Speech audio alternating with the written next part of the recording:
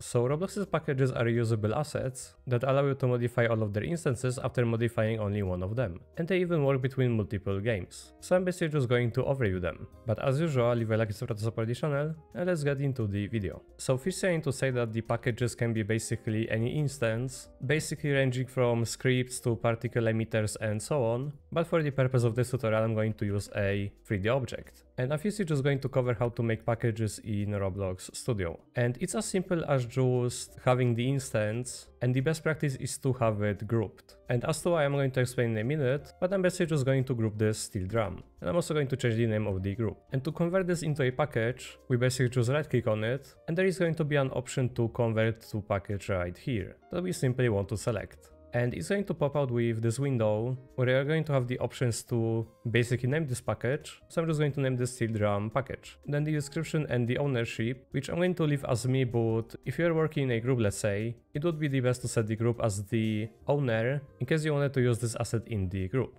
And lastly, there is an option to allow comments, but I'm just going to press on submit. And now it created our package successfully, and you can see that there is now an icon next to this object. So if I close this window and hover over it, it's going to say that package auto updates are off. And what exactly publishing this as a package did, it added another instance called a package link. And this package link has some of properties, mostly the auto update one and the version number. And to present this right now, I'm going to select the auto update on, and now we change the icon on this model, saying that package auto updates are on, and I'm basically just going to duplicate it and have one additional example, where for this one I'm going to disable the auto update and basically show a pretty neat thing about the packages. So if I were to modify, for example, the first or the second one, where I could just change the maybe steel drum's PBR material and the color property to be maybe a little bit more greenish. Now if I do that, it's going to prompt me with this window right here, saying that modifying packages disables auto updates until you publish or revert the changes. This is right here because it's basically notifying you that you are making changes to a package, but I'm just going to press on OK. Now there is going to be a yellow icon indicating that there has been a change made to this package right here, and it's going to have the auto update disabled. And the auto update is disabled like it said in the warning message. And that's basically because if you had a modify asset and basically another asset that you wanted to modify, it wouldn't be possible for the first modify asset to keep the changes that it made, because the update from the first one is going to basically override them. So that's the thing about that. And now let's ask the question on how would I basically update the other two assets. So basically on the modified version, I can simply just press on right click and select the option to publish to package, where if I do that,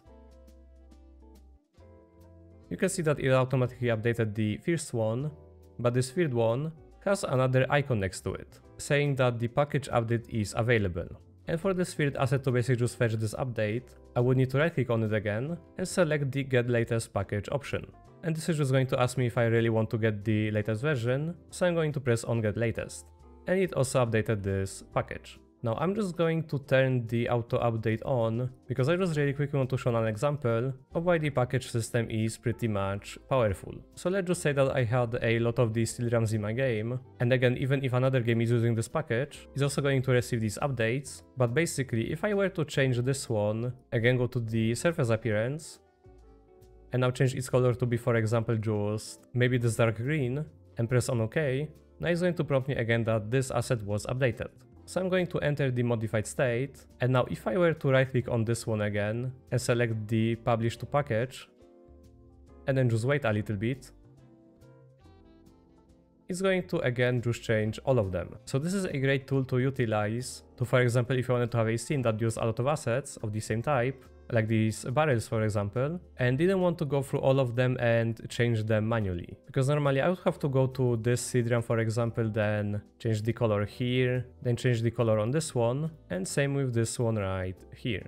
I would basically have to individually change them, and that would be a lot of work. So yeah, now going back to the properties, if I go to this package link, you can see that this is now on the version 3. And same if I go to the steel drum right here. Now all of these steel drums are basically just going to be on the right version. And another thing with the modified packages is that these three right here are modified and the rest of them aren't. So if I were to make another change to the steel drum, maybe this time I'm going to do a change on the model package by, for example, adding a part, then pressing on OK. if I were to basically do this, and also rotate some of the barrels, for example, because I suddenly showed that they keep their relevant position and rotation. But anyways, now if I made the change to this package and then publish it again, it will do the same on all of these different assets, right? But these ones right here, since these are modified, they didn't really get the update. And now the arrow next to them is going to say both that they are modified and that there is also an update. And one of the things that I can do right now is simply right click and press on the get latest package. And again get latest. Then this one is going to prompt me with the package modification will be overwritten, so I just want to press on the overwrite and update. And for this one, another thing that I can do is right click, and this time I can press on the undo changes to package. And it's automatically going to get the latest version too. But I'm just going to remove this and basically go back to the previous example with having a lot of barrels. Now before I talk about all of the different stuff with packages, I first want to show how to turn this back into a model, and it's as simple as just removing the package link. So this is again a normal model. And lastly, there is a thing with the update all option, where if for example some of the steel drums had the package links and the auto update option disabled, then if I made another change,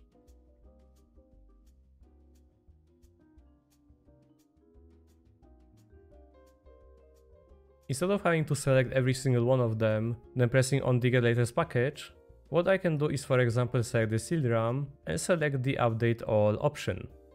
And this is going to select the places to update with the current package version. Right now it's version 6, which is the latest. So if I were to press on update, it is just going to start loading, and then it's going to finish and say that it was updated.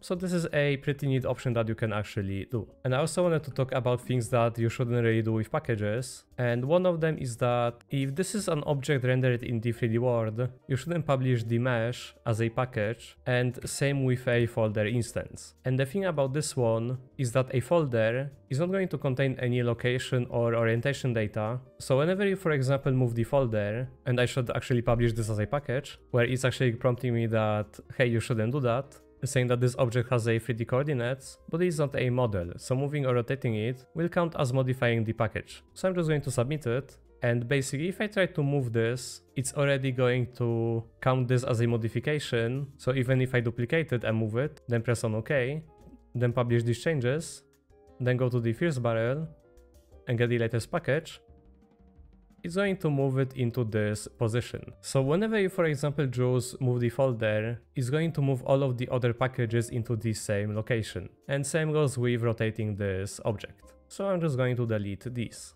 And you basically get the idea. And the same thing goes for meshes, where if you were to publish a mesh as a package and basically try to scale it, it would prompt you that this asset was modified, and it would do the same thing that it did on this example. And what would also be really bad is that right now I am able to basically rescale these. If I were to make another change, then just publish to package, it would keep the size, the orientation and everything else, so I can have multiple assets. And why did it revert it like this anyways? I'm guessing that something is just broken with the version history, and these three right here weren't updated because they have the auto update to be off, but I am able to have different sizes, rotations and positions because I'm basically rescaling the model. But if this was a mesh, all of the meshes would be basically the same size. Because if I, for example, go to the steel drum, then change its scale, then publish the package, you can basically see what happened. So again, you don't want to publish the packages as meshes, parts or folders, because it's basically just going to break. And the folder has an exception because you can have instances that are not rendered in a 3D world. Like again, for example, scripts. And lastly, I just wanted to go over all of the different features that Roblox's package system has. And it's mostly the stuff when I right click on the package. I already covered the publish to package, the undo changes, the get latest package, as well as the update all. But there is also the package details and the compare package version. So I'm going to go to the details first. And this is going to open a window with the title, description, the creator and the genre, where you can also see the asset ID and the status of this asset as well. But I can also go to the permission tab, see the package creator, and for example people that I can share this with. And I could even share this with, well, this guy, and I'm going to have an option to use it and view, as well as edit. And I can, well, just save this. and for some reason I tried to go back, but it gave me an error. So anyways, I can't open the package details anymore, so well, let me just restart this place. So again, this is going to be the general, the permission, and there is also the version. And from this window, you can also add notes that you can describe the changes to the package, and I can also discard and submit them. But I also have an option to restore the version, where if I for example press on this number and press on save, it's going to restore the version on all of the packages that have the auto update on. And lastly, there is going to be the compare package version, where I have the package and these instances.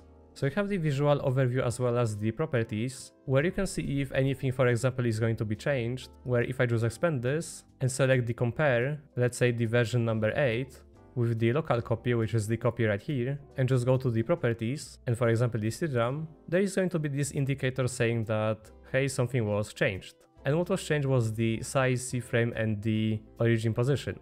Now, if something was added or removed, I can for example compare this to one of the other copies, it's going to give me a plus right here. But if I go to version number 5, shouldn't this tell me that this part was removed? Oh, never mind, I need to compare version number 4 to version number 5, because it's going to tell me that this part was removed right here. And there is also the change summary, which I'm not exactly sure what it is, and it's an AI overview, so anyways. But yeah, you can basically compare all of the package versions, see which properties were changed, which instances were removed, or even added. So yeah, that's for the overview and the tutorial on the Roblox's packages system. There is also a lot of different stuff that you can do with, for example, attributes and scripting, but I think that was a lot of information already, and I understand that it can be kind of chaotic. But yeah, as usual, leave a like to support the channel, also check out my Patreon page, and thank you for watching, hope everyone had a nice day, and see ya guys. And also thank you for the wishes for recovering well in the comments. Since like I mentioned, I am still sick. But anyways, see ya.